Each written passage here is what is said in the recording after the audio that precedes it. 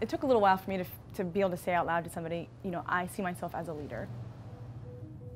I grew up in Maine. I'm actually one of the very first people in my home to go on to college. I'm motivated by the fact that people helped me to get to where I am. My professors, teachers, who always opened doors for me. My name's Regina Northouse, and I am the Executive Director at Food Recovery Network. Our mission is to prevent food waste and to feed those in hunger. So we work to empower college students across the country to recover surplus food from their dining halls, and then they take that food and donate it to hunger-fighting nonprofits.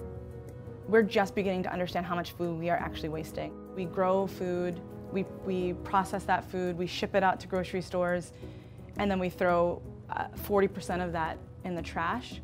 If we were able to take all of that perfectly good food and redistribute it, so it's just a logistics issue, we would be able to feed every single man, woman, and child in this country.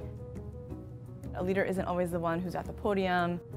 A leader, I feel like, is the kind of person who can, in their own way, inspire a group to meet a larger goal.